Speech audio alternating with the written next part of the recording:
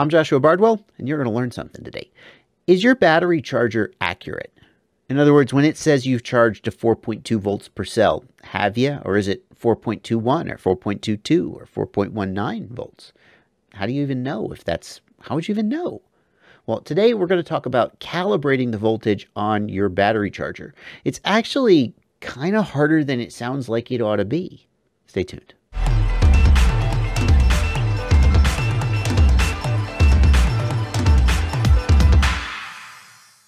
In this video, we're going to cover the procedure for calibrating an ISDT battery charger. So if you have an ISDT battery charger, by the end of this video, you're going to know exactly what buttons you need to push in order to calibrate it. But even if you don't have an ISDT battery charger, I think there's something in this video for you, because the question of how do you know if your battery charger is actually accurate applies no matter what battery charger you've got. And the exact procedure for calibrating any other battery charger is, well, I don't know, you just Google it, right? I don't know. So then how do you know if your battery charger is accurate? Well, like, how hard could it be, right? Joshua, you take the battery, you charge it, you plug in your good old battery checker, and then if it doesn't say 4.2 volts per cell, it's incorrect. You see the problem with that, right? The battery checker could be off. Who's right? And so if you go and you take a bunch of measurements and some of them are different, how do you know which one is actually right? And that's a much harder question than it might at first sound.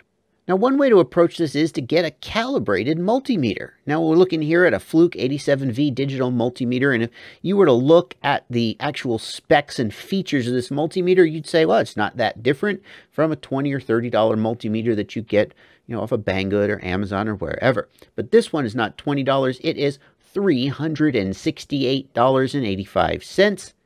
And if you want it with a NIST certificate, it is $483.21. Why is it so freaking expensive? The reason it's so expensive is, well, number one, it's just built to a higher standard of quality. It's got better components, it's more rugged, it's durable, etc. And it probably also comes with a warranty from Fluke, which means a lot. But the real reason it's so expensive is that Fluke has calibrated it to be accurate, and they've got a procedure. Like, how do they know their calibration machine is accurate? I don't really know how, but somehow they do, and they will give you a National Institute of Standards and Technology, NIST, a NIST certificate guaranteeing that your meter is accurate. But if you don't have a $400 calibrated Fluke meter, I don't. I have a $20 Amazon meter, and it's probably so do you. Well, what can you do then? There are no good answers here.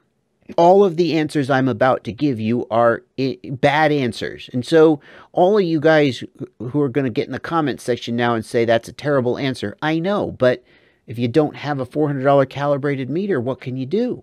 Well, if you know better than me, then put it in the comments. But here's what I've come up with. You take a bunch of battery checkers. You got a bunch of battery checkers, right? And you put the battery on all of them. And if like 3 of them say it's 4.2 volts and one of them says it's 4.19, that one's probably wrong. I mean, odds are, right? Okay. I can tell you that I tested my batteries with these. This is the BG8S from ISDT Battery Checker. And it's supposed to measure down to the 1/1000th of a volt, which you might rightly be a little skeptical of. But I happen to have 2 of them, and I tested them against each other, and they were both, I don't know if it was literally to the 1/1000th of a volt, but definitely to the 1/100th of a volt. And usually they were, my recollection is they were only off by 1 or 2 thousandths of a volt. And that's pretty freaking impressive. And that didn't happen by accident. That's how I convinced myself that these guys were accurate, and you can kind of do the same. If you have several battery checkers and they all seem to agree, and then one of them is off, you could see if your charger agrees with most of your other battery checkers or your friend's battery checkers or whatever. But if you do that and you just get a bunch of different numbers and nobody agrees, well, maybe you all need to get new battery checkers. I don't know. At the end of the day, you will determine whether you think that your charger is miscalibrated. And what tipped me off that my charger might be miscalibrated and led to this whole video is that when it would finish charging, cells 1, 2, and 4 would read 4.2 volts, and cell 3 would read like 4.21 or 4 or whatever. It was off.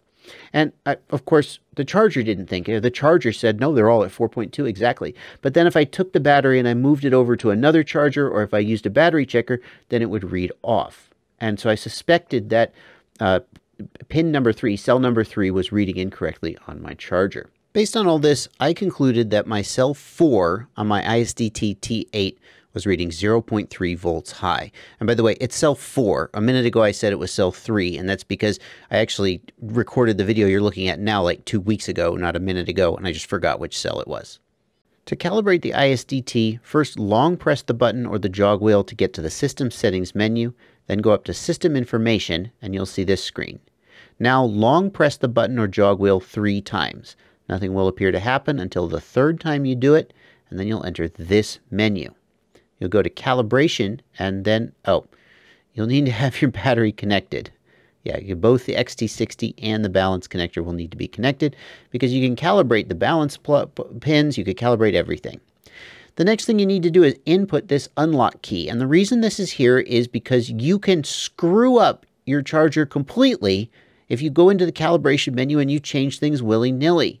So don't do that. They used to make you actually get the unlock key from ISDT by emailing support, but they put it right here on the menu. You can see it says input unlock key, and then there it is right there. I'm copying it in, and you can do the same.